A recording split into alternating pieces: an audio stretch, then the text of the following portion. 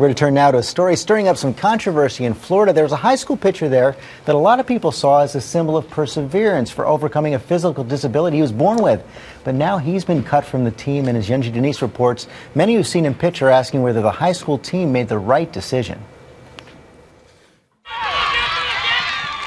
For Anthony Burruto, there is nothing better than this.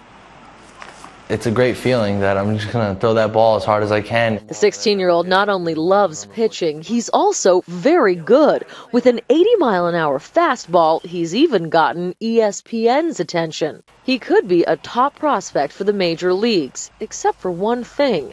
Anthony has no legs. It was congenital at birth. He was missing tibia and fibula in both legs, so we amputated. He's an overachiever. He doesn't have a disability.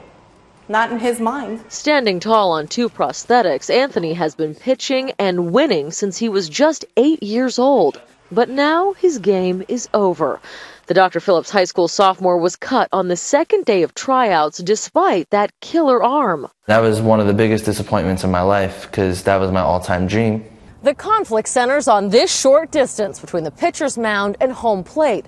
Because of Anthony's prosthetics, it's harder for him to field a bunt. And many coaches will tell you that a pitcher who can't field a bunt can't play. I've been playing for 8 years again, and that's never been an issue. The school district told us Anthony was given the same opportunity as all other students and suggested that he try again next year. I don't want him to give up on baseball. He's too good of a player. Anthony has never let his disability slow him down.